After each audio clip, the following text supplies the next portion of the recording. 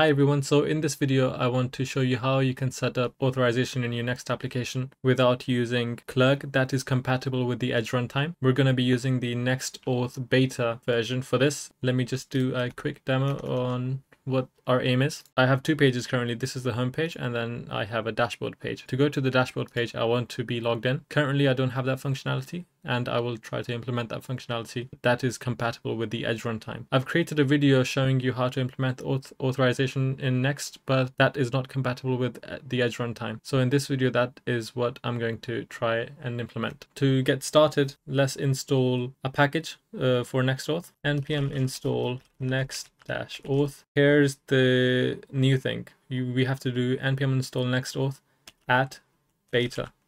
This is going to install a version that's not released yet, but it is compatible with the Edge runtime, and it's version 5.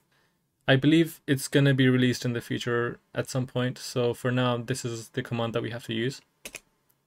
Press enter, and now it's going to install it. Nice. Once the package is installed, then inside the inside the app directory, what we want to do is, let me just zoom in. We want to create the following route: API/auth/catch all syntax for next-auth. Once we have created that folder, we need to create a file in there called route.ts. Once we have created that, we'll come back to this later. Let me zoom out again. And inside the root directory of our project, we need to create, let me just create a library folder, lib, and inside that, create auth.ts file. Once we have created this auth.ts file, this is where we're going to actually implement or set up our authorization. So as always, import next-auth from next-auth. And then we are going to destructure some stuff from here, from next-auth. Pass in an empty object in this for now. But one of the things that we're going to take out from this is auth. And another thing is handlers. These handlers are get and post. Once that's done, we need to import Google Provider because I want to implement authorization by Google Provider. So what you do is you do import Google Provider from next-auth and then providers/Google. Nice. And inside this empty object, we're going to have a key providers that is going to be an array. And inside that array, we're going to put our Google Provider. This Google Provider is going to take in a client ID. Client ID.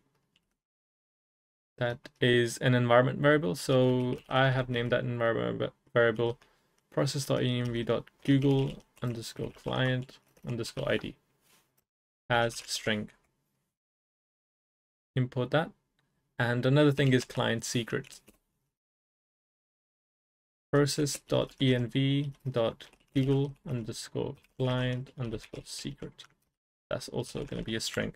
If you want to know how to actually get these client ID and client secrets, you can watch my previous video of implementing authorization. But in this video, I'm only going to show you the quick setup. Another thing that we need to set up is a secret. That is going to be process.env.auth_secret.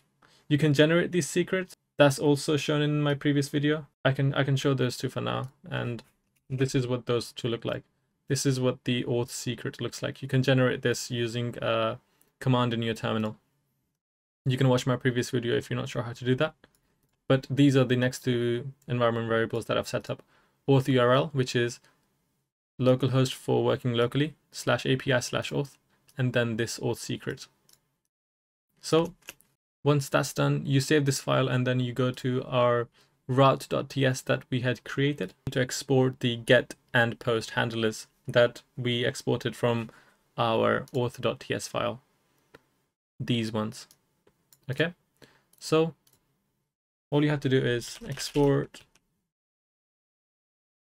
get and post from, and now you just need to find that directory. Go back from here and /lib/auth. Also, because we want it to be compatible with the Edge runtime, you also do export const runtime is equal to Edge. And that's mostly it. Now we can import the session from on any of our pages. For example, now let me show you how it's done. This is pretty much most of the setup done. Go to our dashboard, page.tsx file. And here, first of all, create this as an async function. And now we can do auth is equal, session is equal to await auth. Sorry, this isn't correct. You do await auth. And now what we want to do is, if there is no session, we want to redirect our user. This redirect is coming from next/navigation. We want to redirect the user to /API/auth/sign in. This is going to take the user to the sign in page. Now we are pretty much done, but let's say on the dashboard, once we are logged in, let's display the user's email. Session.user.email. Okay. And also, just to be safe, since this application is gonna run on the Edge runtime, you do export const runtime equal to Edge for any page that's gonna be on the Edge runtime.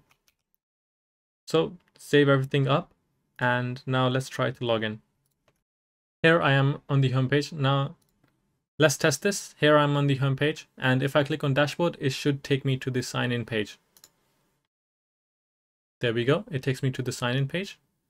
And now I can log in using Google. Just to prove that it works, boxbyte.dev@gmail.com. Let me try to log in. Put in your password. And after successfully logging in, it takes me to the home page. Now if I go on dashboard, it should display my email, and that's what it does. That's how you set up the auth that is compatible with the Edge runtime. Bear in mind that this package is in beta, but it's going to be released soon. It's the version 5.0. This auth does not require you to use Clerk or any other third-party service. This is how you can set up auth by yourself that is compatible with the Edge runtime. Hope that's helpful. Thank you for watching.